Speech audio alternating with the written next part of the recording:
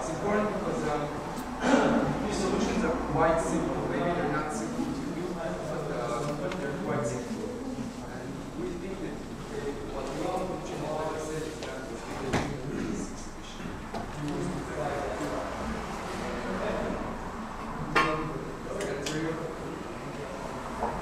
maybe it's not the answer you want. So just a common question. I think the system is better than out than you think. The system, the war system, the making more this bit smaller than we think. Okay, so I'm saying that so there's this whole technology of both sides and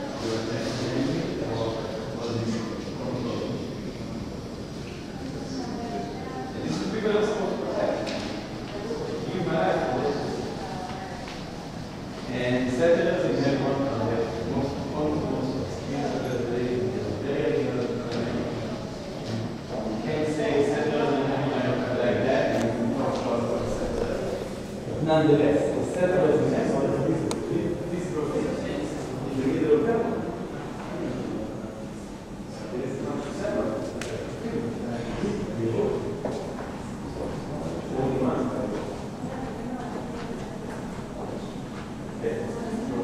One of the settlers decided to and it's the same street.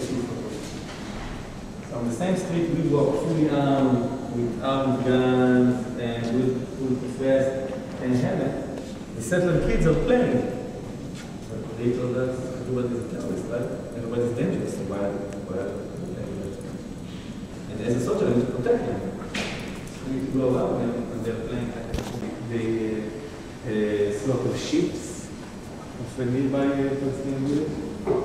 40 violent incidents, and all the cases are closed. Only last July. As a sniper, I can tell you that if I would see this boy on my aim, I would shoot to kill.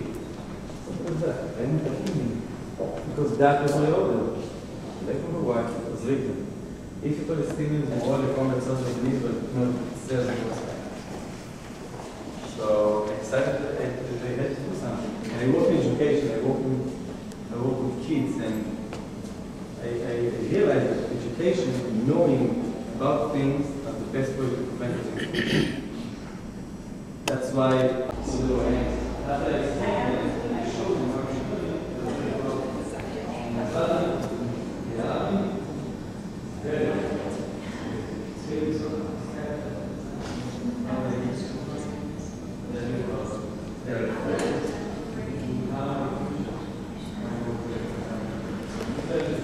Okay, hello everyone.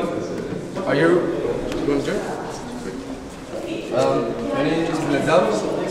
I'm from Breaking the Science. I'm a member for about a year and a half, 2 years now. A few words about the exhibition before we start. There are about 60 pictures here, all of them taken by soldiers, not in the purpose to be in a gallery or a museum or in a political way. They were taken by soldiers that that served in the army for themselves, for memory, for any other reasons, but not to be in a gallery like this. This exhibition that you see is the same exhibition, more or less, that was in 2004, the same people that took, most of the people that took the pictures here, the same people that started breaking the silence. Okay, sein Name ist Nadav, er ist seit 1,5 Jahren, arbeitet er für Breaking the Silence, er war Soldat in der israelischen Armee und sagt einführend zu der Ausstellung, die 60 Bilder, die Sie hier sehen können, sind nicht aus politischen Gründen, also zu politischen Zwecken aufgenommen worden, sondern es sind private Fotos von Soldaten. Es ist auch nicht gedacht gewesen, dass die in eine Ausstellung kommen, aber das sind alles Leute, die auch ihr Zeugnis abgelegt haben für Breaking the Silence, und so sind diese Fotos in die Ausstellung gekommen. Most of the pictures are from Hebron, which is here. And we're going to talk about the Gaza Strip and the West Bank, these two areas, the occupied areas that Israel controls. I personally served between 2007 to 2010. And in 2008 I've been about 5-6 months in Hebron.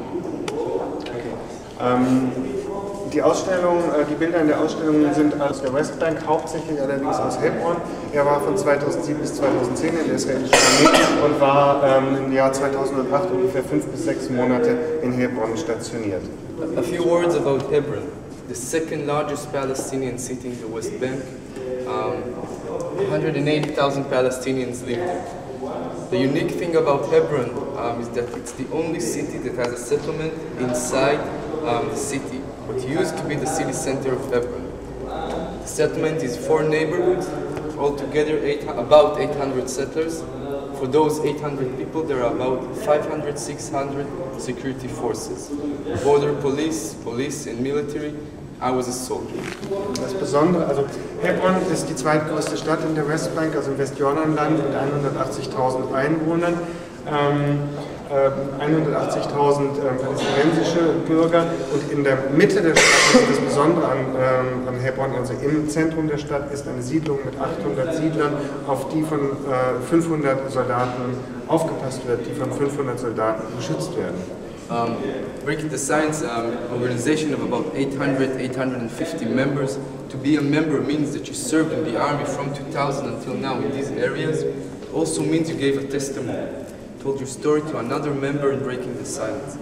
Our goal, what we aim to do, is to increase the inner debate in the Israel society and of course the international community as well about the moral consequences of the occupation. Israel controls for 45 years millions of people, now 4 million people. We think that the same people that sent us to the army, in Israel the army is mandatory. I didn't choose to go, it's a law, and I wanted to go to contribute to my community, to my state. But this is mandatory. The same people that sent us, the society, my parents, my friends, my family, we want to tell them now, you have to take that responsibility. You have to take that responsibility to know what's going on in these areas on behalf of your names, on behalf of your money. Breaking the Silence hat 850 Mitglieder. Mitglied bedeutet, dass man Zeugnis abgelegt hat über seine Tätigkeit während der Armeezeit. Er selber ist auch in der Armee gewesen. Es ist eine Pflichtarmee, das heißt, es gibt eine Wehrpflicht. Allerdings sucht man sich nicht aus, in den besetzten Gebieten zu arbeiten. Und eine der Aufgaben von Breaking the Silence ist die, der Gesellschaft mitzuteilen, was für moralische Konsequenzen die Tätigkeit der israelischen Armee in den besetzten Gebieten hat. Also sie wollen ihre Familien, ihre Eltern, die Mitbürger in Israel auf ihre Verantwortlichkeit und Mitverantwortung, was die Besatzung der besetzten Gebiete mit sich bringt, aufmerksam machen. I want to say a bit about my experience from the army. I grew up in quite a leftist house in Jerusalem. I was always against the occupation. I used to go with my parents to demonstrations against the occupation. But there was one problem. I never knew where the occupation is. The first time I met it was at the age of 19, when I joined the army. The first place I've been to is Hebron. Then I realized that the occupation is not that far from me. It's only a 35-minute drive. It's not Afghanistan, it's not Iraq, it's something far, a war that can be thousands of kilometers from your house. It was 35 minutes drive from my house. Also er ist in Jerusalem geboren und kommt aus einer dem linken Spektrum, politischen Spektrum angehörenden Familie und ist mit seinen Eltern auf Demonstrationen gegangen. ist sich aber, bis er 19 Jahre alt wurde, nie so ganz bewusst gewesen, was die Besatzung bedeutet, bis er dann in Hebron tätig wurde und ihm bewusst wurde, dass die Besatzung nicht im Iran ist oder im Irak, sondern wirklich nur 35 Minuten von seinem Zuhause entfernt spürbar wird. What I'll try to show you in this exhibition, the pictures I'm trying to show, is to get inside the mindset of a soldier and through that to understand his occupation. Because we think that there are soldiers like me that did occupation at different times, in different places, different areas. We know how things work from the inside, and this is why it's so important for us to tell our truth and our insight about the occupation because we did it. Also was er durch seine Führung durch die Ausstellung zeigen möchte, ist die geistige Verfassung und das gedankliche System, das er als Soldat mit sich bringt, während er an der Besatzung teilnimmt und ihm einen Einblick in das Geschehen zu geben aus seiner persönlichen Erfahrung als Soldat der israelischen Armee. Okay, so let's start. I just want to think, if you have a question, I think it will be best to, for the end, after we finish. Okay. Fragen können dann gerne am Ende der Führung gestellt werden. Ich werde festgestellt, das sehr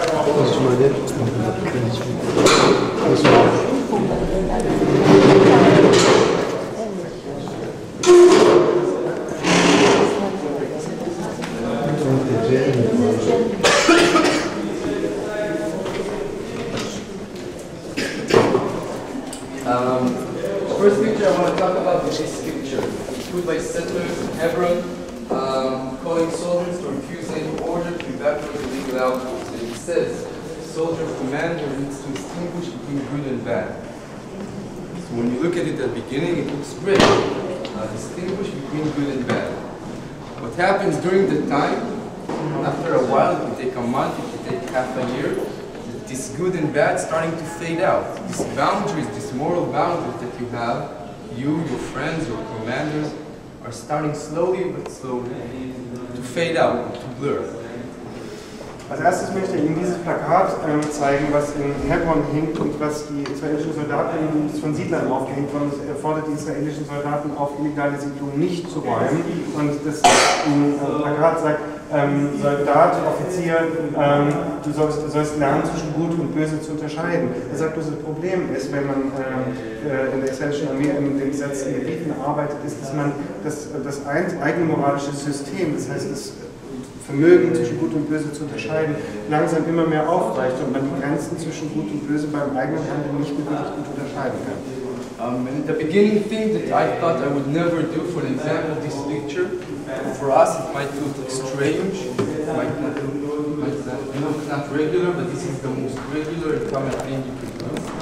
Just like the West Bank, occupied areas, soldiers randomly choosing a Palestinian and checking him. You can check his ID, you can check his bag, you can check him physically. This time checks him to metal detector. Das Bild, was Sie da sehen, ist ein ganz alltägliches Bild auf den Straßen der besetzten Gebiete und das ist eine Handlung, von der er selber geglaubt hat, dass er sie nicht durchführen würde ganz am Anfang. Aber weil es nämlich bedeutet, dass man Leute dazu auffordert, ihre Personalpapiere zu zeigen oder sie auch körperlich zu berühren und zu untersuchen. Er hat nicht geglaubt, dass er es tun wird, aber er hat es dann getan. The first time I did it, I never expected, of course, that I would check a person that can be the age of my grandfather. The first time you do it, technically you don't know how you're supposed to do it, to check a person. And then you're a bit scared and you're also embarrassed. So you do it the first time, and after 5 times you do it, you get the point, and after 10 times you do it, you got used to it, and the 15 times you do it, after 2 or 3 days, you don't care anymore. You get used to it. Without noticing, without wanting, you crossed one of those lines, one of those boundaries that you thought that you would never do. Also am Anfang hat er, wie gesagt, nicht geglaubt, dass jemals in die Situation kommen würde, Leute körperlich zu untersuchen oder einen Menschen zu untersuchen oder anzufassen, der sein Großvater sein kann, vom Alter her. Dann macht er das erste Mal, ist am Anfang aber ein bisschen verlegen oder es ist ihm auch peinlich und unangenehm, die Menschen anzufassen. Beim zweiten Mal geht es schon besser, beim dritten Mal wird es schon technisch, beim fünften Mal wird es immer technischer und dann ist es ein ganz normaler Vorgang. Und dann hat er bereits diese Grenze, von der er geglaubt hat, dass er sie nicht überschreiten würde, überschritten. What we're saying in Breaking the Silence, it doesn't matter who you are, what your background is. I was a good soldier. That means I didn't humiliate anyone on purpose.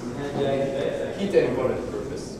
And I tried to do my best when I gave candies to Palestinian kids if they wanted to. But I too know I crossed the lines. What we're saying is it doesn't matter who you are, what your background is, it can take you a week, it can take you half a year, it can take you a year. Everyone will cross the lines when they're under a situation of occupation. Das Breaking the Silence sagt, es macht nichts aus, welchen familiären Hintergrund, welchen sozialen Hintergrund man hat, welchen politischen Hintergrund man hat. Man wird irgendwann, jeder einzelne Soldat in der Besatzungsarmee wird irgendwann Grenzen überschreiten, von denen man glaubt, dass man sie nicht überschreiten würde.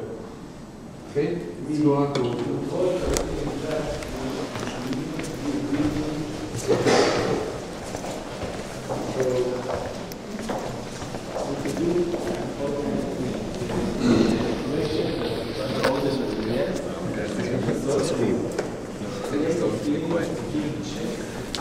Okay, so what you can see here is, like I told you before, from stopping people on the street, asking their IDs, checking them with the metal detectors. We did it 10 times, 15 times a day. So this is pretty much the result of it. This is the view you will have as a soldier in Hebron. Palestinians that are being detained. Also wie er schon gesagt hat, haben sie ganz viele Leute auf der Straße aufgehalten, Personalpapiere untersucht oder mit Metalldetektoren gesehen, ob Waffen sind oder Gegenstände, die verboten sind. Und diese Bilder, die Sie hier sehen, das ist das Ergebnis von so einer Untersuchung. So what does it mean to be detained? Palestinians, for several reasons, different reasons, which I'll explain in a minute, are now not allowed to walk from where they are. They have to sit, they will always be blindfolded, their hands will be tied. It could be for an hour, it could be for 5 hours, it could be for 8 hours until the end of the shift. No one tells them, of course. These guys, they're translating. Okay. Also das sind alles Palästinenser, die untersucht und dann festgenommen werden. Was passiert, wenn sie festgenommen werden? Also ihnen wird ein Schal um die Augen gebunden, dass sie nicht mehr sehen, wo sie sind. Das kann für eine halbe Stunde sein, das kann für mehrere Stunden sein. Sie werden auf die Straße gesetzt, sie wissen nicht, was passiert, sie hören nur noch, was passiert, aber sie wissen auch nicht, wie lange sie dort sitzen bleiben werden. These guys, their crime was they broke a curfew. What does it mean to break a curfew? What is a curfew? At the beginning of the Second Intifada, Palestinians in Hebron were under hundreds of days of curfew. A curfew means no one is allowed to leave their house. It can be for a week, it can be for a month. Every now and then the army goes by, tells everyone you can go out now for a few hours, buy food, sell food, go to the doctor, go back to curfew. These guys, their crime was they broke the curfew. So if they break the curfew, we'll detain them. We found them 2 o'clock at night walking around, we'll stop them now. Okay, was kann zum Beispiel zu einer Verhaftung führen? Und zu einer Verhaftung kann führen, dass eine Ausgangssperre gebrochen wird. Während der zweiten Intifada sind die Ausgangssperren oft sehr willkürlich auch ausgesprochen worden. Dann haben sie gesagt, jetzt könnt ihr für ein paar Tage das Haus nicht verlassen oder für einen Tag das Haus nicht verlassen. Und was haben diese Leute gemacht? Sie haben die Ausgangssperre gebrochen und sind rausgegangen, obwohl es ihnen von den israelischen Soldaten verboten wurde. An example, this guy, a 15-year-old Palestinian, his crime was he threw stones towards soldiers or settlers, so he will be detained for a few hours. He was brought to the military base. You see soldiers in the back, smoking a cigarette, having their lunch break, talking with each other. And in a way, without noticing again, when there are so many people that you detain, hundreds and hundreds of people, for a very long time, you stop looking at them as people, because all you see are Palestinians, that their eyes are blindfolded and their hands are tied. Okay, dieser 15-jährige palästinensische Junge hat das Verbrechen begangen, Siedler mit Steinen zu bewerfen, ist deswegen von den Soldaten verhaftet worden. Die waren kurz vor der Mittagspause und wussten nicht genau, was sie jetzt mit ihm tun sollen und haben ihn dann in ihren Aufenthaltsraum mitgebracht, noch immer die Augen verbunden, noch immer die Hände gefesselt. Wenn man das einmal tut, zweimal tut, dreimal tut, 40 Mal tut, plötzlich fängt man an, nicht mehr zu merken, dass das ein Mensch ist, der da sitzt, weil man eigentlich nur so ein gefesseltes Etwas sieht und dadurch verliert dieser arme Junge und andere, die verhaftet werden, ihre Menschlichkeit in den Augen der Verhaftenden. And this picture, I think, is the best example for it. Friday night, the soldiers want to do a cultural event, but the Palestinians are detained in their military base. So they decide why not celebrate a birthday party for them. Of course, not telling them, of course they don't understand what's going on, of course they are blindfolded. And in a birthday, like every birthday, there are games and there are songs, and it takes for a few hours. And of course the joke is on them, even though they didn't plan to joke on them. And these are the best soldiers. They're not the crazy, not the saddest soldiers. They are the same soldiers that started breaking the silence. They are the same soldiers that started this exhibition 8 years ago, and they are the same soldiers that absolutely lost boundaries and crossed every single line. So, sorry to ask, the soldiers are celebrating their own birthday, or they're pretending to? No, celebrating the Palestinian. Because they saw the date in the No, idea. because they just chose to. Okay, okay. Auf diesem Foto sieht man zum Beispiel eine Veranstaltung am Freitagabend, wo die Soldaten sich gedacht haben, ach, wir feiern jetzt eine Geburtstagsparty für unsere Gefangenen. Das beinhaltet natürlich, dass Lieder gesungen werden, dass Spiele gespielt werden. Die beiden wissen überhaupt nicht genau, was mit ihnen passiert. Das heißt, es ist den Soldaten dann irgendwann auch so entglitten, dass sie sich eigentlich nur noch auf Kosten dieser Gefangenen lustig gemacht haben. Jetzt könnte man sagen, das sind ja nur ganz böse Exemplare von Menschen, von Soldaten, aber diese Leute sind dann aber auch wiederum die Breaking the Silence gegründet haben, weil ein Bewusstseinssprung bei ihnen geschehen ist und gesagt haben, was haben wir getan? Wir müssen damit an die Öffentlichkeit gehen. Okay, let's go over to the next one. The right. We're looking at. So I think the question needs to be asked now is how do you get to a situation that you stop looking at people as people, playing with them? When we were in Hebron, we asked how are we supposed to protect 800 settlers? One of the answers we got was everyone are suspect. You can never know. Palestinians, of course. Man, women, children, doesn't matter their age, what they did. You can never know where they will come from. You can never know when the next terrorist attack will be. So suspect everyone. Wie geschieht es einem jetzt, dass man die Grenzen überschreitet, dass man nicht mehr merkt, dass man es mit Menschen zu tun hat, dass man diese Menschen nur noch als Objekte sieht? Als Sie nach Hebron gegangen sind, haben Sie Ihre Vorgesetzten gefragt, was müssen wir tun, um 800 Siedler zu beschützen? Und da haben Sie die Vorgesetzten gesagt, jeder Palästinenser, den ihr seht, sollt ihr als Verdächtigen betrachten. Ja. When you're in Hebron, your shifts are 12 hours a day, for 6 hours, a few hours to rest, and then 6 hours, 17 days, then a few days back home, and then again for a few months. So the third month that you are there, second shift, the 12th day, the 17 days, you're at your post, you're bored and you're tired and you're suspected everyone, and then suddenly you see a Palestinian walking over his roof. Could be 300 meters from you. So you suspect, so what do? You raise your arm, your gun, you start aiming at him. Of course you don't shoot him because you haven't done anything, but you just aim at people because maybe he will do something. He's a suspect.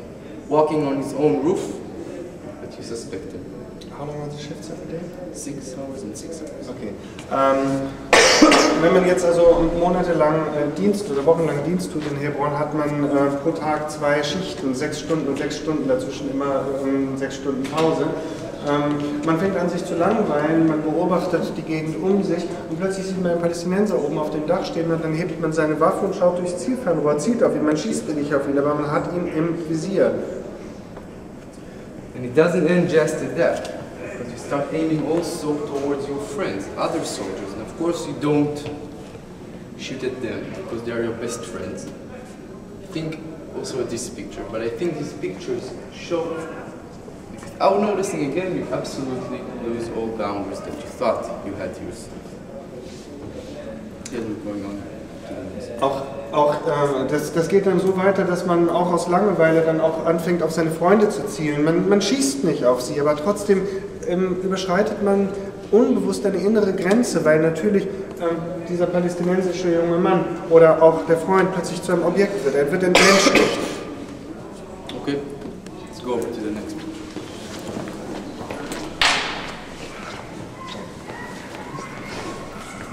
2002, in Hebron, an 11-month-old baby, a settler, an Israeli, was murdered by a Palestinian sniper. This is our memorial site. You see, this is like a baby cart made out of stone. 2002 wurde in Hebron ein 11-jähriges Baby von einer Siedlerfamilie durch einen palästinensischen Scharfschützen erschossen und daraufhin wurde diese Gedenkstätte für das Baby aufgebaut und der Kinderwagen ist aus einem Stein geschlagen. And you know, this was probably the best place for a lunch break. Because it was close to your base, so your friends could bring you quickly your food. It was clean because it's a memorial site where you had a place to relax and stay there for a while. And you never think to yourself, maybe it's wrong. Maybe it's wrong that I'm having my lunch or my breakfast or taking a nap in a baby's memorial. Und diese Gedenkstätte, weil sie so schön sauber ist und so schön ordentlich ist, ein bisschen Schatten bietet, eignet sich hervorragend, um seine Mittagspause da zu machen, weil es auch genau gegenüber von dem Stützpunkt ist, wo man seinen Dienst tut und die Freunde sind da und können einem was zu essen bringen. Aber das ist auch wieder so eine Sache, wo man eine innere Grenze überschreitet, weil man sich nicht darüber bewusst ist, dass vielleicht eine Gedenkstätte für ein erschossenen, ermordetes 11-jähriges Baby nicht der richtige Platz ist, um seine Mittagspause zu genießen. And in a way, if it was a Palestinian memorial site, I could understand. Not that I would agree, but I think it's right. But if you talked about that, you stop looking at Palestinians as people, so why look at their memorial sites? But this is the reason you are there. These are the good guys, this is your side, these are the Israelis, the settlers. You are there to protect them. Even at them you become so numb that you stop looking. Okay, also jetzt könnte er noch sagen, er könnte das noch verstehen, wenn das jetzt eine palästinensische Gedenkstätte wäre, da man die Palästinenser ja sowieso nicht mehr so ganz wirklich als Menschen betrachtet oder eher als Objekte, dass einem das dann entgleitet. Aber das sind die Leute, die man zu beschützen hat. Das sind ja quasi die Guten, das sind die Siedler. Und auch die nimmt man nicht mehr so wirklich wahr. Das heißt, es geht hier eigentlich um die Betäubung der eigenen moralischen Werte und der eigenen Sinne. Die eigene Wahrnehmung, Außenwahrnehmung ist getrübt. Let's talk about this picture. Around 2004 we're taking two soldiers. There are other soldiers, we can't see them because they're behind the camera. In a Palestinian house watching a football game. We have another testimony a few years later. It tells exactly the same stories. Soldiers, there was a World Cup championship, there was an important football game, they wanted to watch it, but they were on patrol during that time. So what do? You go into a Palestinian village and you look for a house to watch the game. So how do you know which house you can enter? Look at the roofs where there are satellite dishes. You enter the first house, the satellite didn't work. The second house, the TV didn't work. The third house was okay. 95 minutes of game, you watch it, the family is there, can't do anything about it. 5-6 soldiers fully armed with grenades entering, can't really say anything about it. After the game, they left. Auf diesem Foto sehen wir einen Soldaten, der ein Fußballspiel in einer palästinensischen Wohnung sieht. Also er ist nicht der Einzige in der Wohnung, sondern da sind hinter der Kamera auch noch 2 Soldaten, die ihn dabei fotografieren. Das ist 2004. Eins der Zeugnisse, die bei Breaking the Silence abgelegt wurden, ein paar Jahre später war während einer Fußball-Weltmeisterschaft, wo die Soldaten auf Patrouille in einer palästinensischen Stadt waren und unbedingt das Fußballspiel sehen wollten. Das heißt, was macht man dann, wenn man ja keinen Fernseher dabei hat? Dann muss man in ein palästinensisches Privathaus, in eine Wohnung eindringen. Dann kommen also 6 bewaffnete Soldaten, die aufhören, die Tür aufzumachen. Aber erstmal guckt man auf den Dächern, wo ist da eine Satellitenschüssel, wo hat der Fernseher einen guten Empfang in der Wohnung, in die ich jetzt eindringe. Dann dringt man in die erste rein, da funktioniert der Fernseher aber nicht so gut, dann geht man in die zweite, da ist die Satellitenschüssel kaputt und bei der dritten hat man dann Glück und dann kann man sich das ganze Spiel angucken. Man fragt die Leute natürlich nicht wirklich, ob man rein darf, die machen nämlich auch auf und können nichts tun, sie müssen dann die ganze Zeit warten, bis die Soldaten nach 90 Minuten Spiel die Wohnung wieder verlassen. So we were told that we have to suspect everyone. We were also told to protect 800 people in Hebron, we need to make our presence felt. So what does it mean? When you control millions of people, it doesn't want you to control them. And the only way you can control them is by force, with guns.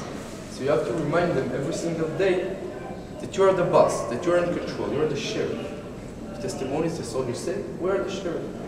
And one of the things that you do is called mapping houses. The idea, the military idea behind mapping houses is to know who lives where, how many people live, Palestinians of course in a certain house, how the neighborhood looks like, the streets looks like that surrounds the neighborhood. Sie haben ja dann Ihre Vorgesetzten noch gefragt, wie beschützen wir 800 Leute, respektive wie kontrollieren wir 4 Millionen Palästinenser in den besetzten Gebieten. Die erste Regel ist auf jeden Fall die, jeder Palästinenser ist ein Verdächtiger. Das andere ist das, dass sie sich wie Sheriffs benehmen sollen und die ganze Gegend also ihre Präsenz zeigen sollen. Präsenz zeigen ist ein ganz wichtiges Instrument, um die Bevölkerung zu kontrollieren. Und das macht man unter anderem dadurch, dass man kartiert, also Kartierungen anlegt. Das heißt, genau weiß, wie die Straßen verlaufen, aber auch wie die Wohnungen von innen aussehen. These houses will always, and these families will always be mapped during the night, because then you can be almost sure that everyone will be at home. And the houses that will be mapped will always be houses and families that you know that are not related in any way to any kind of terror. Every time you do it, you do a bunch of houses together, like one neighborhood. Dieses sogenannte House-Mapping oder übersetzt Kartierung findet immer in der Nacht statt. Und zwar immer nur in Häusern oder in Wohnungen, wo man weiß, diese Familien haben nichts mit Terroristen oder mit Terrorismus zu tun. Das heißt, sie sind eigentlich unschuldige Familien. In einer Nacht wird man nicht nur eine Wohnung kontrollieren, sondern eine ganze Nachbarschaft. So we're having one of these operations, one of the nights. But before we go, my officer tells me, bring your camera, your own private camera. So we get to the house, we knock on the door, we enter. Wake all the people up and place them in one room. And we, the soldiers, we're starting to do a search. What is a search? We're starting to move furniture, open closets, moving beds to see what's underneath them. While we do that, my officer takes this piece of paper and starts writing the people's names and IDs. And a drawing of the house, how many rooms, how big the kitchen, how small the bathroom is. Before we want to leave, he tells me that I'll bring your camera with you, start taking pictures of the people. We want to put together the names and IDs with the pictures of the family, everyone. So 2 o'clock at night, something like that, I'm asking the people to stand near the wall and I'm starting to take these portraits of people. And it's not one house that you do, that you map about 4 or 5 houses each night that you do. So end of the operation, end of the night, I have about 20-25 pictures. Wie funktioniert so eine Kartierung, so ein House-Mapping? Sein Vorgesetzter wird ihm zum Beispiel sagen, er soll seine private Kamera mitbringen, weil er später Fotos machen wird. Einer der Offiziere nimmt die Personalien der Bewohner auf. Alle Bewohner der Wohnung werden in ein Zimmer gesteckt. Die Personalien werden aufgenommen und dann wird das Haus untersucht, die Wohnung wird untersucht. Wie geht das? Man verschiebt die Möbel, man macht Schränke auf, man hebt Teppich hoch, man schaut unter Betten. Und dann werden Porträtfotos von den einzelnen Bewohnern aufgenommen, die dann wiederum den einzelnen Personaldaten zugeordnet werden. Und das passiert nicht nur in einer Wohnung, sondern es passiert natürlich, wie vorhin schon gesagt, in mehreren Wohnungen und Häusern pro Nacht. And the day after, I expect that someone will come and ask for this very important intelligence material. No one does after a week. No one tells anything about it or asks. And I find out that my officer throws away the writings of the names of the drawing of the house. And still no one comes and asks, and after a month, I just erase the pictures. And then I understand what it means to make your presence felt. Because this is part from the military excuse of mapping houses. We were told we are going to make our presence felt. We're going to show people that we are here. Palestinians go to the market, we'll be on the way. They're going back from school, we'll be on the way. Going to work from university, we'll be on the way. If we won't be on the way, so we'll be next week mapping your houses. Or the week before, we just arrested your brother. But you will feel our presence at every second of the day. Nach so einem Hausmapping, nach so einer Nacht hat er dann gedacht, dass dann am nächsten Tag ein Vorgesetzter kommen wird und die Papiere und die Aufzeichnungen einsammeln wird, diese wichtigen geheimdienstlichen Vorgänge, die sie betrieben haben. Aber es kommt niemand, am nächsten Tag nicht, am übernächsten Tag nicht, nächste Woche nicht. Und dann wird klar, dass man diese ganzen Aufzeichnungen wegschmeißen kann, dass er die Fotos, die er aufgenommen hat, löschen kann. Was bedeutet das? Dieser ganze Vorgang geht nur darum, Präsenz zu zeigen, indem man eben diese Kartierungen vornimmt, indem man in Wohnungen eindringt oder indem man auf den Straßen steht, dass die Leute auf dem Weg in die Universität, zum Einkauf, in die Schule immer wieder israelische Soldaten sehen. Sehen Sie sie heute nicht, sehen Sie sie nächste Woche. Wird heute niemand verhaftet, wird er vielleicht übermorgen verhaftet. Es geht darum, den Menschen zu zeigen, wir sind da und wir können unsere Kontrolle hier einsetzen, dort einsetzen, morgen einsetzen, heute einsetzen, gestern einsetzen, Präsenz zeigen. This is one of our new publishments. I want to show you a picture in it. A mapping 2008 in a Palestinian house in Nablus. Okay? Soldier sitting in front of, I guess, the father of the family, questioning him. It's not just Hebron 2008, this is the strategy. This is what we have. I interviewed dozens of soldiers already. Soldiers that served in Ramallah in 2001 say exactly the same thing as soldiers that served in 2010. This is the idea, this is the strategy, this is the way you control people's life. Also das ist die neueste Publikation von Breaking the Silence. Und da ist ein Foto von welchem ist das Foto? 2008. Von 2008, das heißt, das war 2008, da sitzt ein Soldat in einer palästinensischen Wohnung einem älteren Herrn gegenüber und befragt ihn. Das ist also nicht nur in Hebron gewesen, das ist über der ganze 2004 oder 2002, sondern das passiert bis heute in allen Orten und Städten in den besetzten Gebieten. Okay, let's go on. You can pass the book just...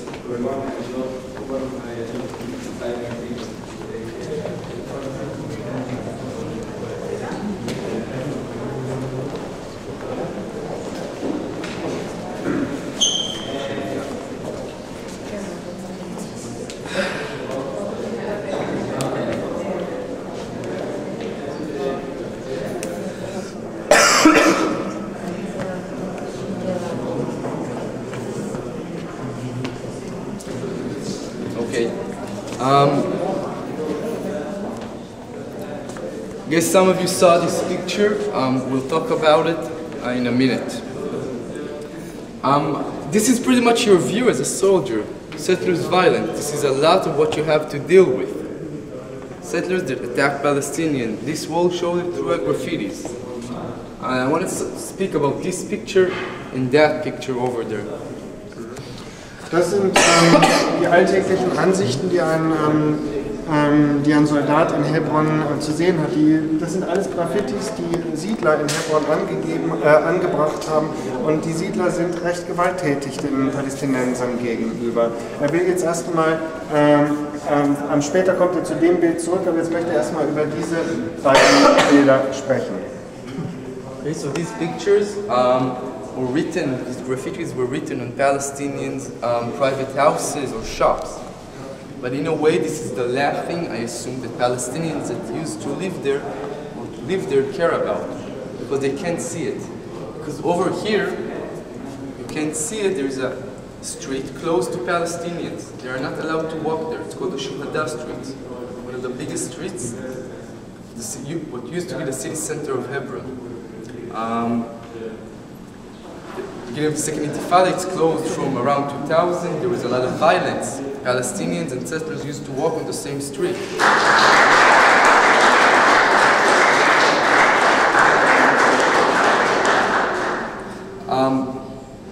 And there was a lot of friction.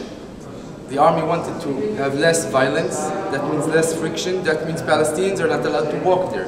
If you would come and visit there, you're a tourist, you're from Germany, you're allowed to walk there. If I will be there, I'm allowed because I'm an Israeli. The Palestinians are not allowed. That means people that live here, or this was their shop, they can't leave their front door, so they can't see this graffiti. Okay, diese Graffitis, die Sie sehen, sind an den Häusern oder an den Türen von palästinensischen Familien im Zentrum von Hebron angebracht, auf der Shuhada Street. Das ist eine Hauptstraße im Zentrum von Hebron. Die Palästinenser würden sich gar nicht darüber ärgern können oder darüber aufregen können oder verletzt sein über diese Graffitis, weil sie nicht sehen. Sie dürfen nicht mehr aus ihren Haustüren herauskommen. Sie dürfen ihre Haustüren nicht mehr von vorne, ihre Häuser nicht mehr von vorne betreten, weil diese Hauptstraße in Hebron geschlossen wurde, als bei der zweiten Intifada 2000 gewalttätige Zusammenstöße von Siedlern und Palästinensern in Hebron ausgelöst wurden, haben die Soldaten diese Hauptstraße, eine Hauptgeschäftsstraße für Palästinenser, geschlossen, damit es nicht zu Reibung zwischen Siedlern und Palästinensern kommt. And when this is the atmosphere that surrounds you, even though you don't agree with graffitis like this, and when this is everything that you see all day, so it affects you. Get inside your mind, even though you will never write anything like that, or you disagree or you hate writings like that. What about this picture? Do you want to translate this? I can. Wenn man täglich mit diesen Graffitis konfrontiert ist, dann beeinflussen sie einen, auch wenn sie die eigene Haltung nicht wiedergeben. Wie hier zum Beispiel, wo steht Araber raus oder da steht Rache. Aber wenn man das jeden Tag sieht, es fängt an, einen zu beeinflussen, diese Form von schriftlicher Gewalt und Haltungsgewalt, von der man ständig umgeben ist. This graffiti was written not in the main street, it was written in an alley in Hebron. That means less people saw it, but still people saw it. For us, it's important to put it here, even though it doesn't represent even the 800 radicals of Hebron. I don't know if most of them, but some of them for sure won't agree with this. But still it was there, and we are obligated to show the truth. We are obligated to show that this is a part of the big picture, so this is why it's here. I disagree with the settlements, many of the settlers, and disagree, and I'm against the occupation. It doesn't make me less responsible for it as an Israeli civilian. Even though some of the settlers won't agree with it, it doesn't make them less responsible that it was written 100 meters from where they live, by their neighbors. And this is exactly the reason that it's important for us to show it, because this is a part of the picture.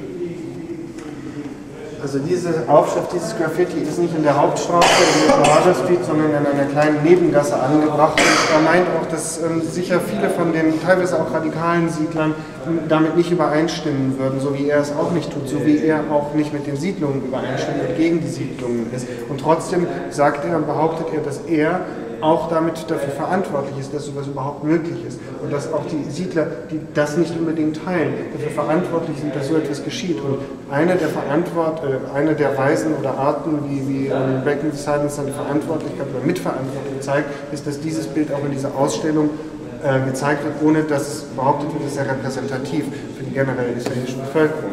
Aber die Verantwortung der israelischen Bevölkerung für das, was die Besatzung mit sich bringt, muss betont werden. Okay, let's go. Over that.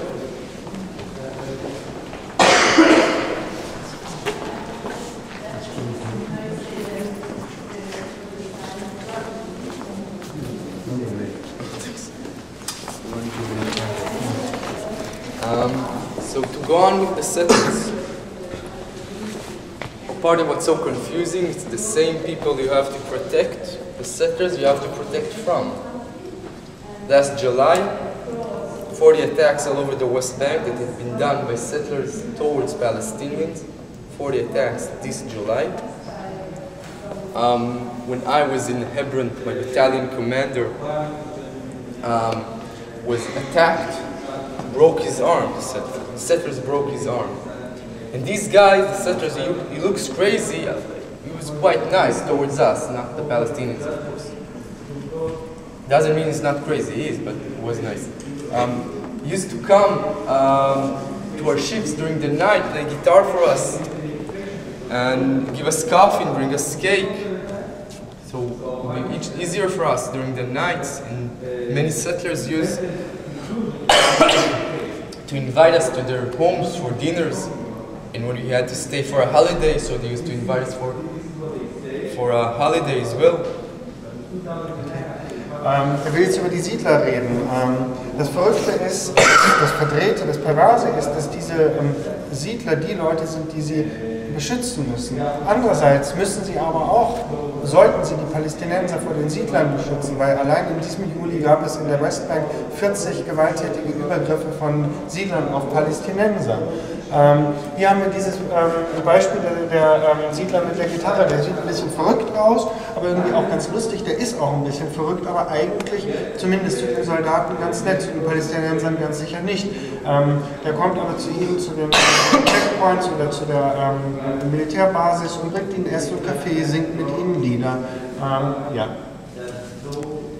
And these are the same guys that if they, after, a day after they will bring you coffee or cake, they are the same people you have to arrest, you have to stop. So for an example, Palestinians throw stones towards a settler and a settler throws stones towards the Palestinians.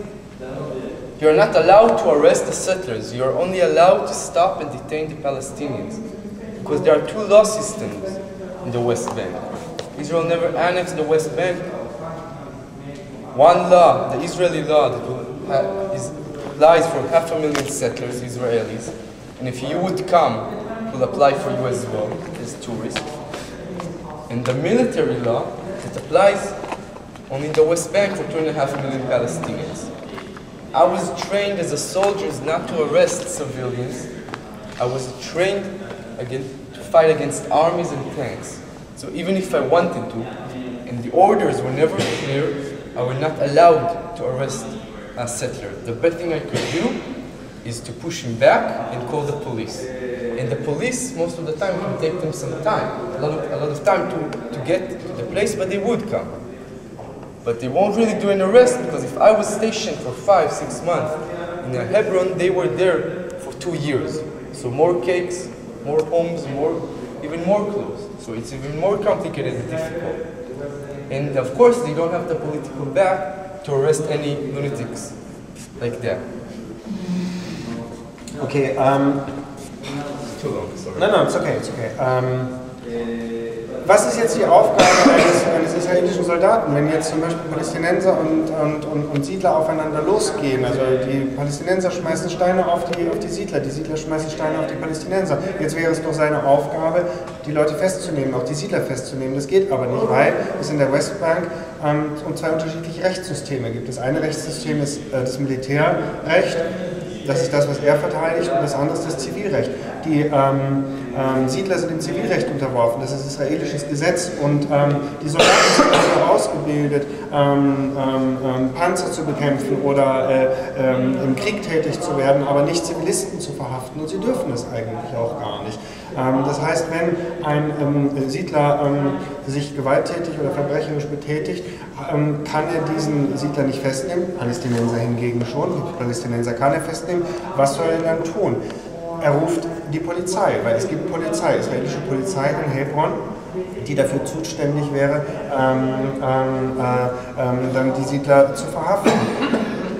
Die Soldaten sind immer ungefähr 4, 5, 6 Monate in Hebron, bauen dadurch auch gewisse Bindungen zu den Siedlern auf, aber die Polizisten sind 2 Jahre dort. Das heißt, die sind ganz anders in das soziale System eingebunden. Das heißt, die sind bei den Siedlern zum Essen eingeladen, man trifft sich zu einer Party und so weiter und so weiter. Das heißt, die wollen dann nicht in dieses soziale System eingreifen und nehmen keine Verhaftung vor. Er ruft sie, kommt die Polizei, kommt sie nicht, kommt sie nicht. Last picture I want to talk about this subject. 2010 we have a testimony. It always reminds me of this picture. Hebron, one of the military bases that is located in Hebron.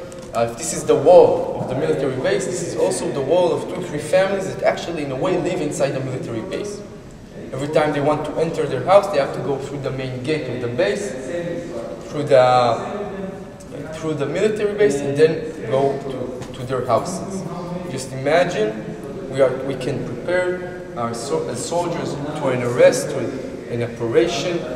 All of our ammunition is on the ground, cleaning it, preparing it, and we have some kids driving around with their bicycles next to us.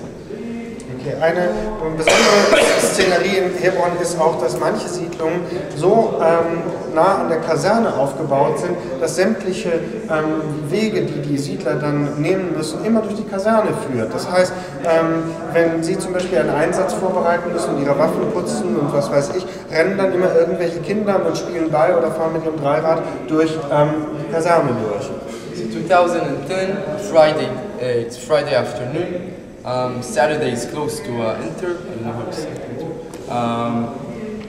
The Jewish custom says that you are not allowed to use any electricity during Saturday. So the settlers tell one of the soldiers they don't want them to open and close the gate during Saturday. Keep it open. The soldier, of course, says, no way, this is a military base. In the middle of Hebron, I'm closing the gate. Starting to be an argument. Open, close, open, close. At the end, one of the settlers grabs cables, wires from the gate, a military gate, and just tears them apart. Ruins the gate of the military base. No one gets arrested, no one does anything.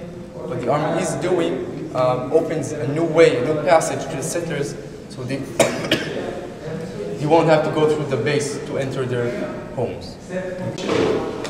We've seen them before, but we wanted to show, maybe just for a taste, to understand what it's like to live under military control. Okay, also diese 4 Bilder, die Sie hier sehen, sind jetzt nichts Besonderes. Vergleichbare Bilder haben Sie schon gesehen im Laufe der Ausstellung, aber sie werden hier hingehängt und nochmal gezeigt, weil sie ganz repräsentativ sind dafür, was die Besatzung mit sich bringt. Okay, so you wake up in the morning and you go to school. On your way to school or university or work, you will see some soldiers on the way. Maybe they won't do anything, maybe they won't ask you anything, maybe they'll ignore you. But on the way back, this time they will check you. They'll open your bag, they'll check you physically, maybe they'll check your ID, maybe stamp the metal detector. And when you go on, your parents probably want to go out at night, maybe visit their friends or family. They will be detained. But they can call and tell the children because they are not allowed, like I said, to use their phones. It could be for half an hour, it could be for 5, 6, 7 hours. Okay. Diese Bilder repräsentieren den Alltag in den besetzten Gebieten. Wenn man morgens aufsteht und zur Schule geht, zur Arbeit geht oder zur Universität, zur Ausbildung, man kommt aus dem Haus morgens und sieht einen Soldaten. Vielleicht ist der Soldat müde, hat keine Lust mehr zu kontrollieren, man kommt vorbei. Aber auf dem Rückweg kann es einem passieren, dass man seinen Ausweis zeigen muss. Kann sein, dass man körperlich durchgecheckt wird. Vielleicht wird man auch verhaftet, vielleicht auch nicht. Aber die Bedrohung ist immer da. Oder aber die Eltern gehen abends nach der Arbeit, sind sie eingeladen bei Freunden und werden auf dem Weg nach Hause festgehalten und festgenommen. Die Kinder wissen nicht, wo die Eltern sind. Die Eltern können aber auch nicht die Kinder anrufen, weil sie das Telefon nicht benutzen dürfen, wenn sie verhaftet sind. Das heißt, die Kinder sitzen zu Hause und wissen nicht, wann ihre Eltern wiederkommen und ob sie wiederkommen. Das ist der Alltag der Besatzung. Okay, if you can come a bit closer, I want to show you the last Kommen Sie ein bisschen näher für das letzte Bild. This picture is not regular. It's not just Palestinian children and a soldier. These are Palestinian children playing soldiers. See? Sticks like guns, checking each other. In a way, I think, in a very sad way, I said this is the most expected picture you can find in an exhibition like this. After 45 years of occupation and control, this is, like I said, the most expected one you can find here. When this is your life for years and years, when last week they were mapping at your house, next week someone will arrest your friend, the army will arrest your friend. On the way between those 2 weeks you were detained twice, your father was detained twice. So children pretty much, I guess they will imitate what surrounds them. The grown-ups that they see, the reality that is around them. And when your reality is this, so this is what you would play, this is what you do. In a way, this soldier is not important and is not an important part of this big picture. You don't play it for him, but he's the most important part of this picture because he is the reason why they play this. Okay, dieses letzte Bild in dieser Reihe sollte keine normale Situation sein, aber es ist eine normale Situation, weil sie das Ergebnis von 45-jähriger Besatzung ist. Dass die Kinder spielen, da an dieser Mauer, Verhaftung. Das ist das, was sie immer wieder erleben, dass ein Familienmitglied verhaftet wird, dass sie selber auch kontrolliert werden. Und was passiert, wenn Kinder diesen Alltag erleben, ist, sie spielen ihm nach. Deswegen ist es eine verdrehte, eine verrückte, eine schreckliche Situation, dass das hauptsächliche Spiel dieser Kinder ist.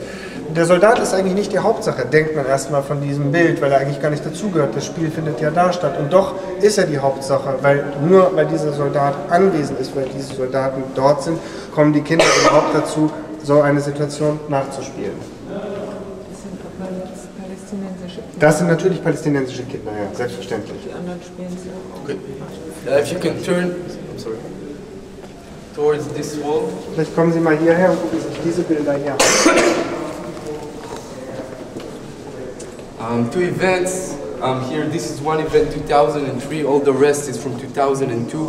All these pictures were taken in the Gaza Strip.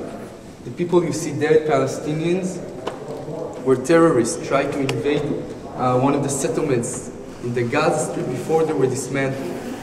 This is one of the greenhouses the terrorist was killed at. It means how close he was to kill and to attack people. Okay.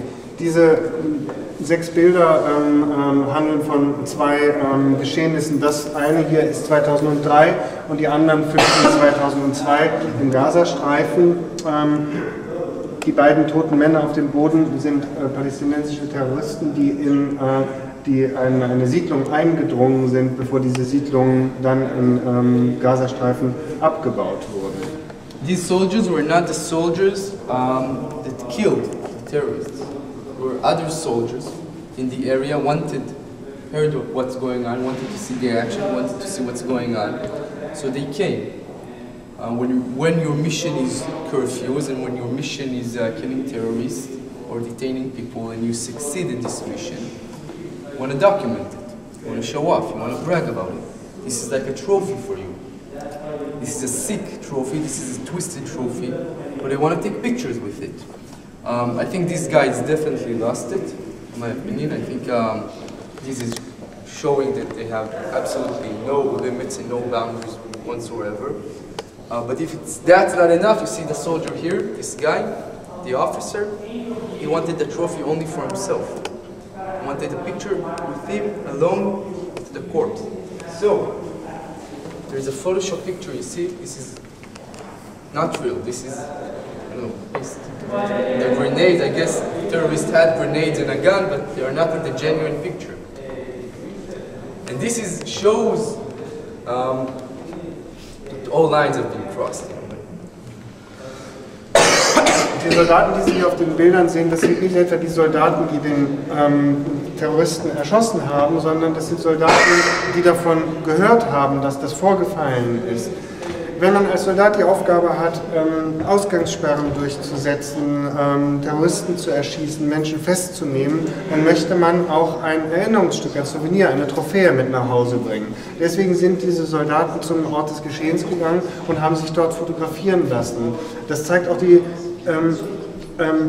Überschreitung der inneren und äußeren Grenzen, die hier vorgenommen wird, kein Respekt mehr vor einem toten Menschen zu haben, weil es nur noch um die Trophäe geht. Der eine Officer, den Sie hier sehen, der eine Offizier, wollte auch eine ganz spezielle Trophäe haben und hat deswegen dieses Bild mit Photoshop bearbeitet. Das heißt, er hat es verändert, das Bild, hat sich ausschneiden lassen und neben den toten palästinensischen Terroristen setzen lassen und auch mit Photoshop, mit Bildbearbeitung diese Granaten und Waffenmagazine zwischen seine Beine legen lassen, um seine ganz spezielle Trophäe zu haben. Und daran sieht man wieder, wie sehr diese Tätigkeit, diese soldatische Tätigkeit während der Besatzung die menschlichen, moralischen Systeme runterfährt, zerstört und auflöst. And this is an extreme version of this. even though we have many testimonies that soldiers say that they saw, that they took, or they were in pictures like this is still an extreme case. I wanted to talk about over that wall over there, the more common case, more regular ones. Also das ist jetzt natürlich ein ganz extremer Fall, wie er nicht ständig vorkommt, aber durch die Zeugnisse, die andere Soldaten bei Breaking the Silence abgelegt haben, haben sie erfahren, dass sowas immer wieder vorkommt, wenn man auch nicht sagen kann, das ist die Regel. Was die Regel ist, sind Fotos da drüben und die will er uns jetzt zeigen. Das ist öfters passiert, nicht die Regel, sondern es ist öfters passiert.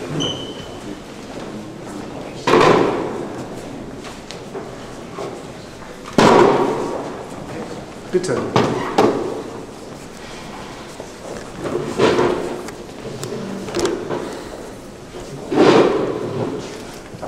This guy, this soldier, gave testimony to Breaking the Silence, who also gave us this picture. This is the same guy that is inside Palestinian taxi there, the yellow car.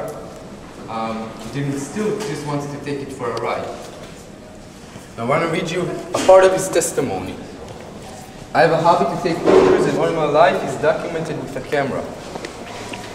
I don't know what I was thinking taking these pictures. In the army, I used to have a camera in my hand all the time. And I remember how I waited to take more pictures to add to my collection. I always smiled while I was photographed and never paid any attention to who was beside me. I had too much adrenaline looking for action, and I was very proud of myself, and yet somewhere I was ashamed of it. I don't know what happened to me, and the truth is that I still don't know. Dieser Soldat, der diese Fotos aufgenommen hat, ist auch Mitglied von Breaking the Silence und Sie sehen ihn da drüben auch in einem gelben Taxi, das ist ein palästinensisches Auto, das er sich einfach mal genommen hat, weil er es nehmen konnte und hat sich auch da drin fotografieren lassen. Er hatte sich zur Regel gemacht, dass er sein Leben immer mit Fotografien dokumentiert. Also da hat er sich gedacht, das mache ich auch, wenn ich Menschen verhafte. Nadav hat gerade einen Ausschnitt aus seiner Zeugenaussage vorgelesen, das will ich jetzt auch tun. Fotografieren ist mein Hobby. Alles in meinem Leben halte ich mit dem Fotoapparat fest. Ich weiß nicht, was ich mir dabei gedacht habe, als ich diese Bilder machte. Beim Militär hatte ich immer einen Fotoapparat dabei. Ich erinnere mich, dass ich jeden Augenblick auf eine Gelegenheit zum Fotografieren wartete, um meiner Sammlung noch ein Bild hinzufügen zu können. Ich habe immer gelächelt, wenn ich fotografiert wurde. Ich scherte mich nicht darum, wer dabei war. Ich hatte viel zu viel Adrenalin im Blut. Ich wollte Action. Ich war sehr stolz auf mich, aber irgendwo war es mir auch peinlich. Ich weiß nicht, was mit mir los war, weiß es ehrlich gesagt bis heute nicht. About 2 years ago, there is a female soldier called Edna Bauji, took pictures like this, uploaded it to her Facebook wall. Maybe you heard about it? No. And there was a lot of fuss in the Israeli media about it. It's right, wrong, what does it mean? And the IDF, the army's official response to it was, this is a rotten apple. It's one case, it's two cases, we'll deal with it, it's wrong, but it doesn't represent the system. Well, what we did, Breaking the Silence after it, was gave the media more pictures like this, similar to this, and we're saying, this is not one apple, this is not one rotten apple, this is the whole system. The most easier thing to do for a society, for any kind of society, is to go and blame him, or me, or the guy over there on the screen. And we have a lot of responsibility, and each one of the members of Breaking the Silence, the 850 members, have a responsibility for what they did. But still we demand not a trial for him or for me, what we demand is a trial for the system. Because occupation is corrupt, and occupation is violence, and there is no other way to do occupation without having these kinds of pictures.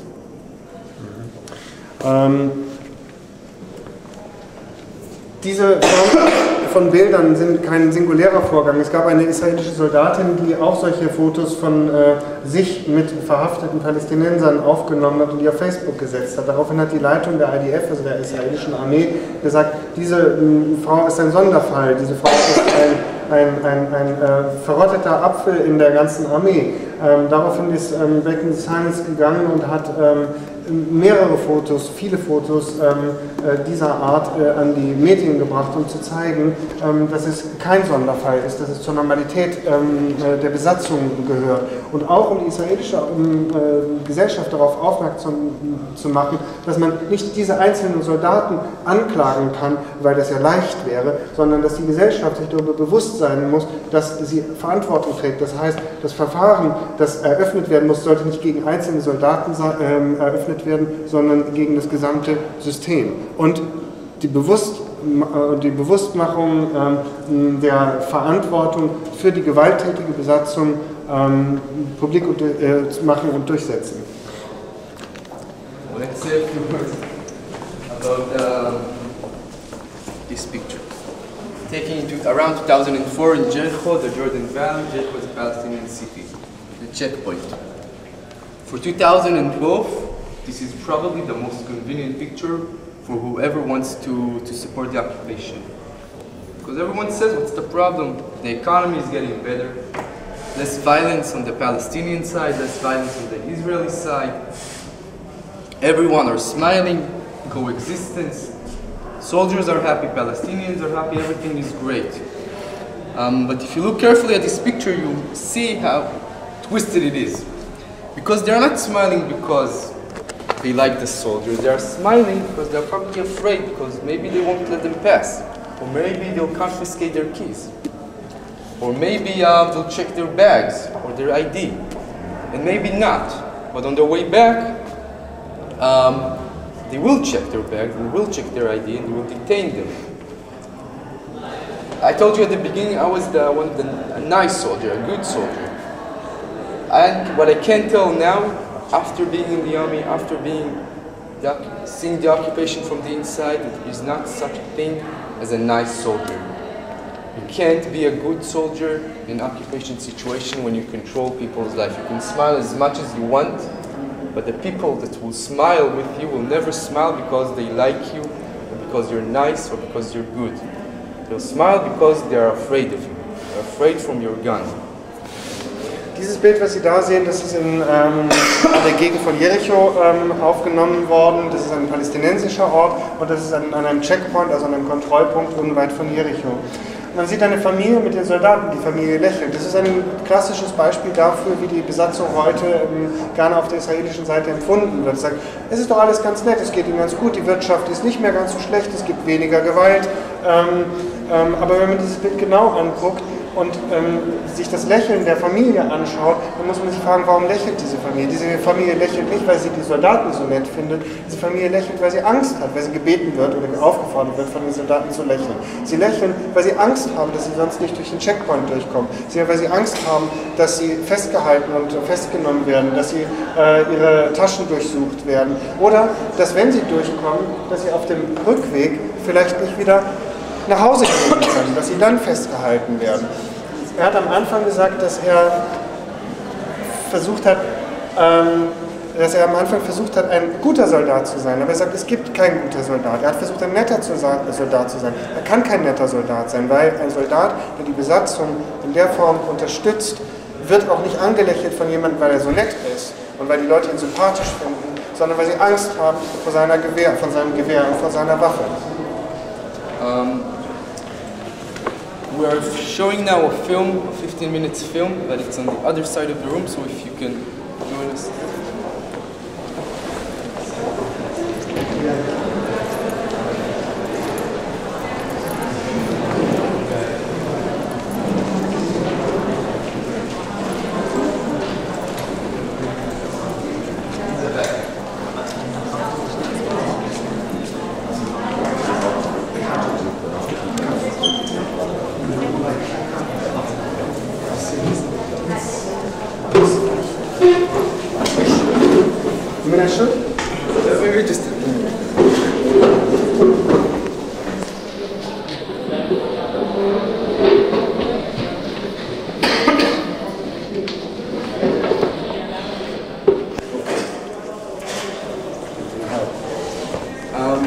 This film was filmed in 2004. A checkpoint called Hawara. The checkpoint was dismantled about a year and a half ago. I want to show you it on the map, not for a geography lesson, not that it's that important where it is, but where it's not.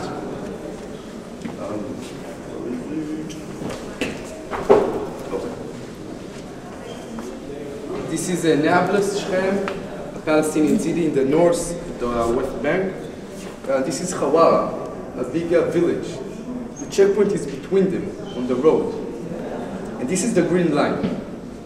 Okay? Israel is here. And the checkpoint is here. Like most of the checkpoints, still, they are not between Israel and Palestine. They are between Palestine and Palestine. What does it mean? They are between Palestinian cities, and Palestinian villages, and Palestinians and their lands, and lands and lands. This was filmed in 2004 by the army in a way to prepare soldiers how to behave and what it's like to understand. So they will know before they get to a checkpoint what is a checkpoint. It was censored, I think you'll understand why, by the same army, and was linked by one of the soldiers to the media. And from there we use it. Dieser Film, den Sie gleich sehen werden, dieser knapp 15-minütige Film, wurde aufgenommen am Hawara Checkpoint, der kurz vor Nablus ist. Die Checkpoints sind nicht zwischen Israel und der Westbank auch, aber sehr viele von ihnen sind in der Westbank. Das heißt, sie trennen palästinensische Städte von palästinensischen Städten, von palästinensischen Dörfern von palästinensischen Dörfern. Dieses Video wurde aufgenommen von der israelischen Armee, um die Soldaten auf ihre Tätigkeiten an den Kontrollpunkten, an den Checkpoints vorzubereiten. Hawara Checkpoint war ein sehr großer Checkpoint, der vor 1,5 Jahren aufgelöst wurde. Dieses Schulungsvideo war natürlich, aber es war ein geheimes Video, was von einem Soldaten an Breaking the Silence weitergegeben wurde. Okay, so it's 15 minutes, and if you can stay afterward for questions. Es zeigt jetzt den Film und wenn Sie danach noch Fragen haben, kommt er zurück und dann können Sie Fragen stellen, die Ihnen dann auch beantwortet werden. Danke.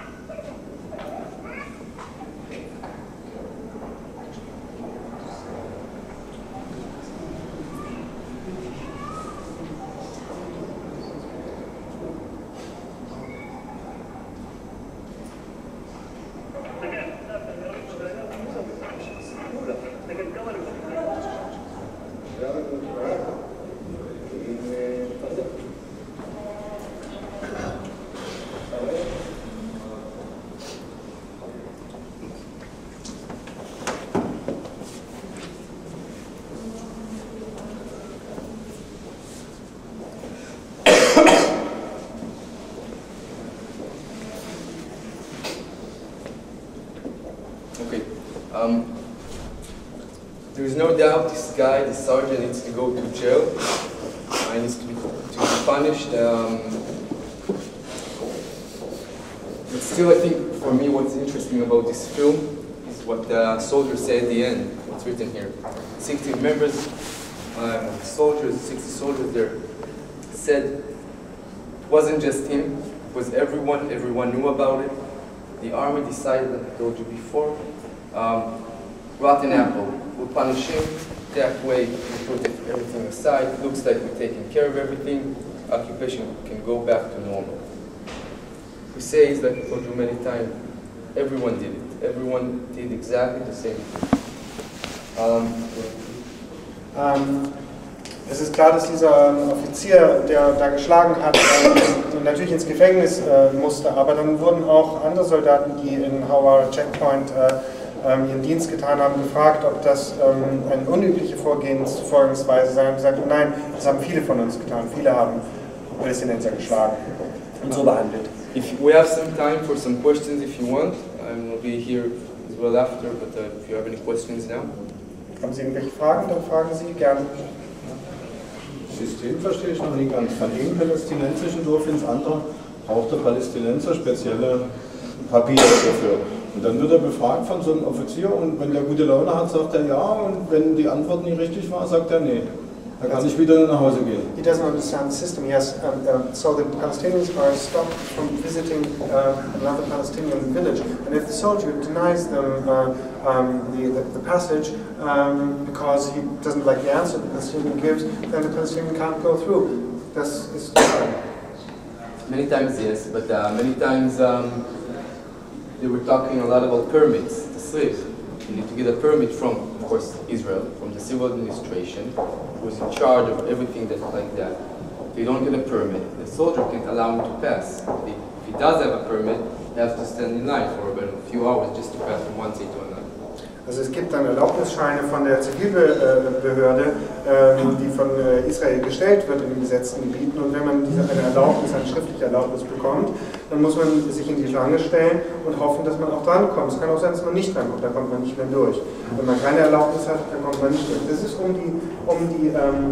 um die palästinensische Gesellschaft so, ich erkläre das jetzt, weil er das nicht gesagt hat, um die palästinensische Gesellschaft so zu unterbrechen, dass die Leute untereinander auch keinen Kontakt haben. Also es gibt Leute im Norden der Westbank, die im Norden des Westjordanlandes, die im Süden jahrelang nicht sehen konnten, weil sie nicht durchkommen durch die verschiedenen Checkpoints. Ja, aber dann ist es ja genauso wie Ost- und West-Berlin.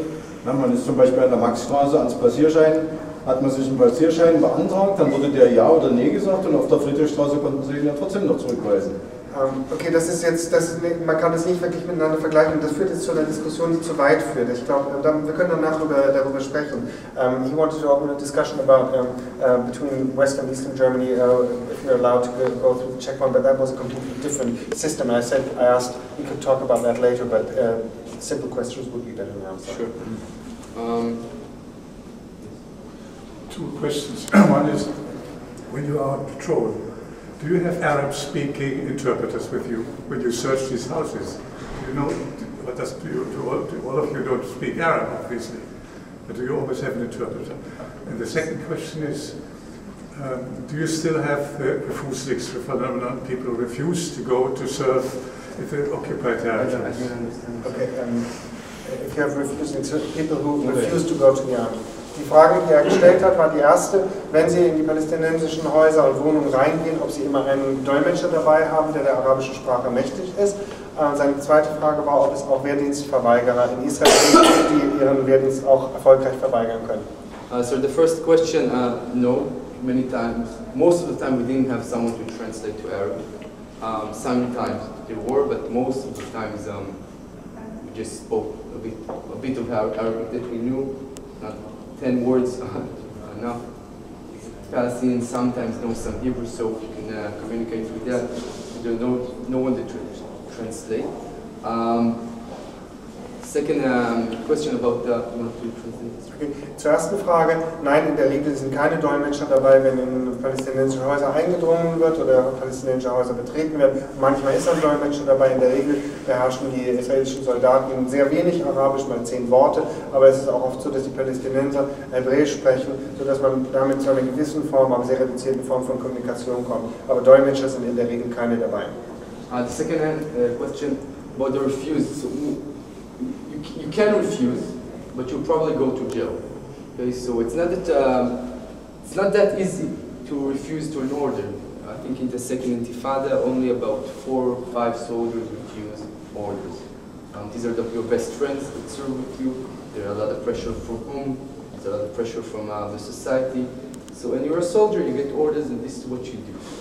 Okay, hier lag jetzt ein Missverständnis vor, er hat eine andere Frage beantwortet. Er hat die Frage so beantwortet, dass er gesagt hat, als israelischer Soldat verweigert man keinen Befehl. Befehle werden durchgeführt. Es gibt ganz selten, dass ein Soldat sagt, ich tue das nicht, was mir befehlen wird. But he wanted to know if you could refuse military service in general. To refuse to be a soldier. Yeah, you can, but we'll go to jail. Okay, und dann, dann ist es noch spezialisiert, hat er gesagt, man kann den Wehrdienst verweigern, aber in der Regel geht man dann ins Gefängnis. How long do you go to jail then? It really changes.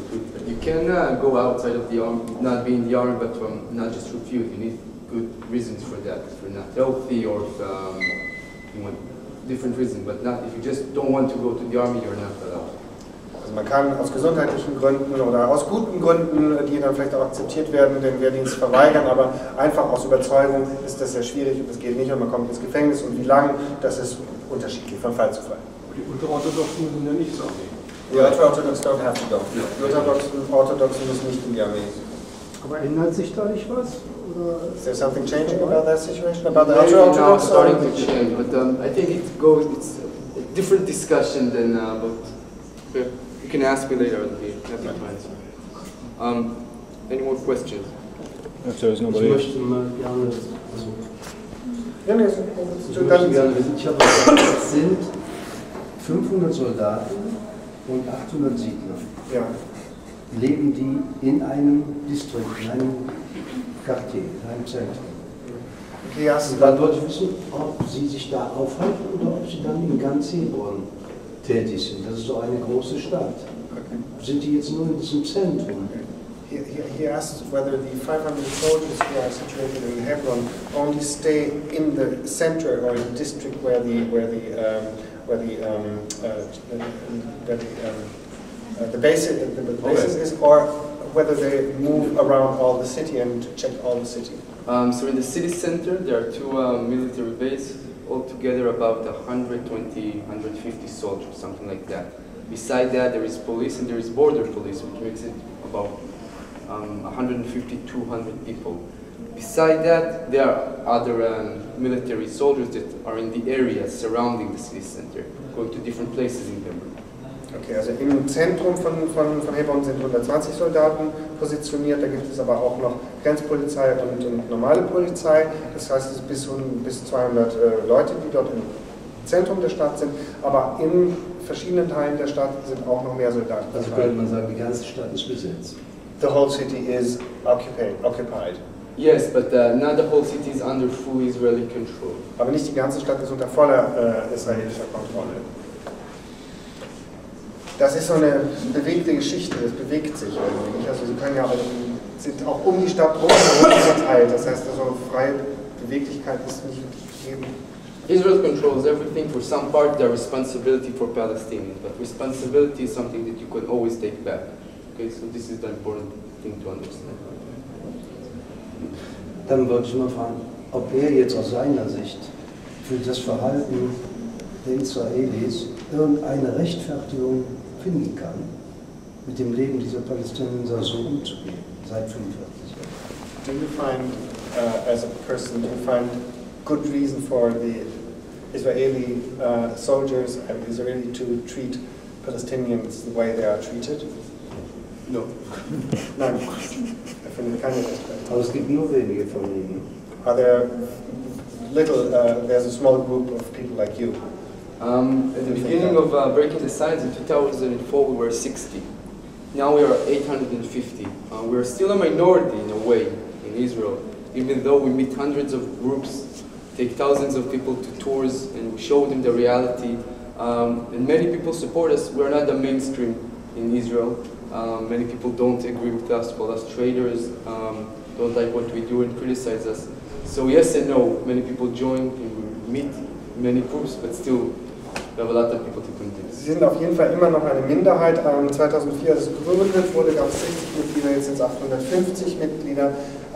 Sie sind eine Minderheit, sie sind nicht die Hauptströmung in der israelischen Gesellschaft, aber sie machen ja auch viele Führungen. Das heißt also, sie kommen mit Tausenden von Leuten in Kontakt, die das hören, was sie heute auch gehört haben, natürlich nochmal sehr viel näher, weil es dann an den Orten selber geschieht.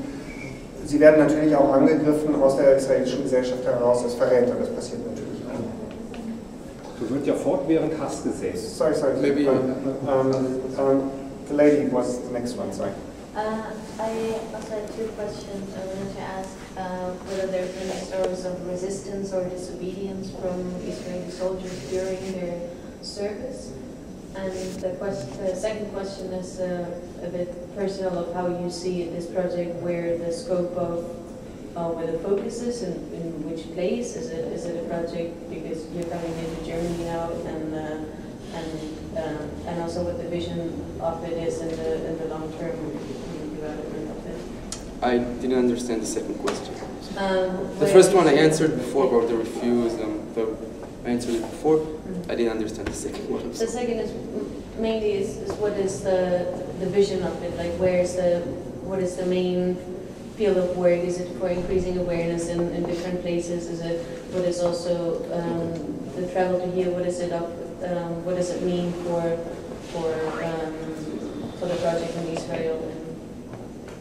Also die erste Frage der jungen Dame war die, ob es Befehlsverweigerungen in der israelischen Armee gibt. Das hat er schon vorhin beantwortet, er hat gesagt, das gibt es sehr selten. Die zweite Frage war die nach der Vision von Breaking the Silence. Geht es darum, Leute in der ganzen Welt aufmerksam zu machen? Warum ist er dabei? Wollt ihr vielleicht auch nur nach Deutschland reisen? Oder gibt es eine größere Vision, was Breaking the Silence mit seiner Arbeit erreichen möchte? So for our goal, our vision, we have one vision, which is to end the occupation, to end the military control over Palestinians. It will take time. It's not easy, but this is what we're aiming to. It's very hard to measure if you affect people's minds and opinions.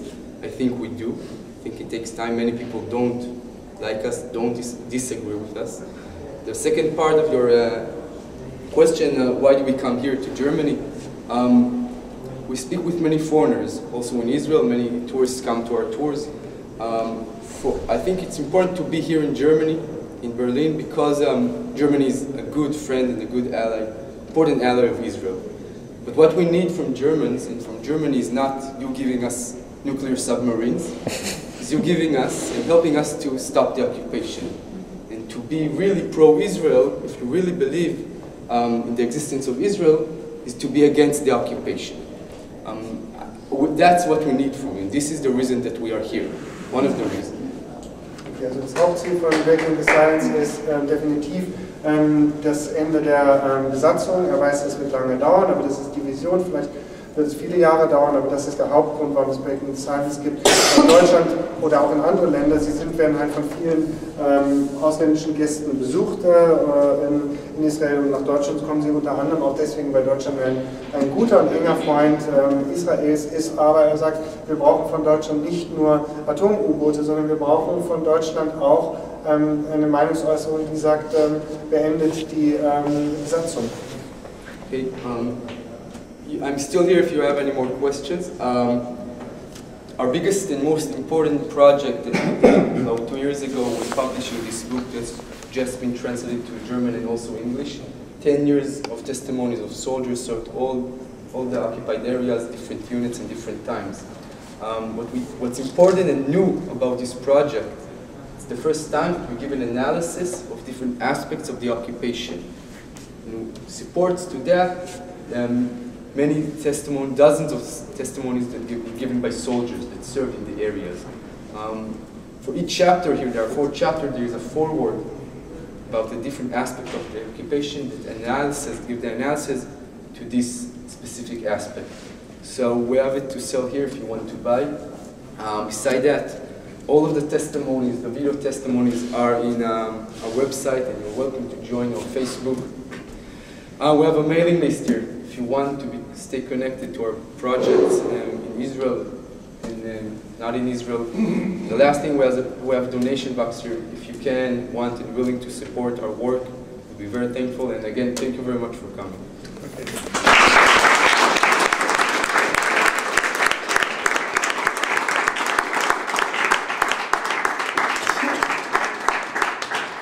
Hauptprojekt von Breaking the Science in den letzten 2 Jahren ist die Zusammenstellung dieses Buches und Übersetzung von Zeugenaussagen der letzten 10 Jahre ins Deutsche und auch ins Englische. Das Besondere an diesem Buch ist, dass es schematisch strukturiert ist und eine Analyse der verschiedenen Aspekte der Besatzung mit sich bringt. Das heißt, es sind 4 Kapitel, die jeweils ein Vorwort haben und auf verschiedene Aspekte und Systematiken, die Besatzung betreffend reagiert und charakterisiert.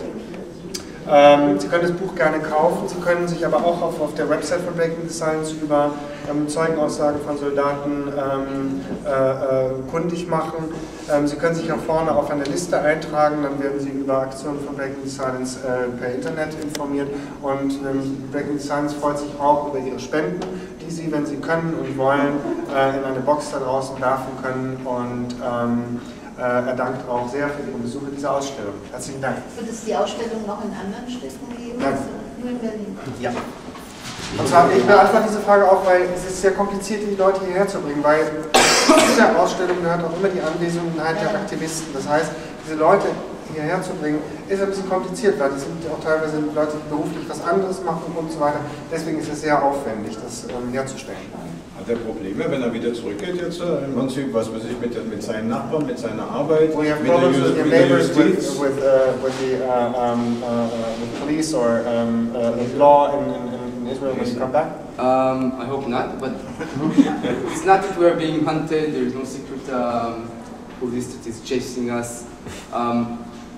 But there is more and more pressure on organizations like Breaking the Science and others similar to us from the government. Just to understand, in 2004 we were invited by the Knesset, the Israeli parliament, to speak and to show this exhibition there. 2010, a foreign minister, Avigdor Lieberman, called us assistant to terrorists. There is more and more pressure on organizations like us, trying to block our funds, trying to block people and groups to meet us. So yes, but still, I can speak freely and go to the press. I can be here and I won't get arrested. Okay, also er hofft nicht, dass es ihm schaden wird, wenn er zurückkommt, oder dass er Schaden erfährt, wenn er zurückkommt nach Israel. Die Organisation darf stattfinden, sie darf ihre Arbeit tun, sie werden jetzt nicht direkt vom Geheimdienst verfolgt, sie werden nicht verboten, das heißt, sie können mit der Presse reden, auch er kann mit der Presse reden. 2004 gab es die Ausstellung in der Knesset, aber jetzt hat sich die Situation schon ein bisschen verschärft, dadurch, dass immer mehr werden, und vor 2 Jahren hat Avigdor Lieberman, der Außenminister von Israel, Breaking the Silence als Unterstützer und Helfer des Terrorismus bezeichnen. Also so verändert sich die Lage. Also es wird auch teilweise verhindert, dass Leute in Kontakt treten mit Breaking the Silence. Es wird versucht, die Spenden zu blockieren. Also es werden Steine in den Weg gelegt, es wird schwerer gemacht, aber sie können noch sich frei bewegen und auch frei sprechen, auch mit der Presse. Wo gibt es das Buch denn später, wenn ihr nicht wieder? Und das kriegen Sie im Buchhandel. Das kriegen Sie im Buchhandel, das können Sie im Internet bestellen, aber gehen Sie doch in die Buchhandlung, sonst sterben die Buchhandlungen.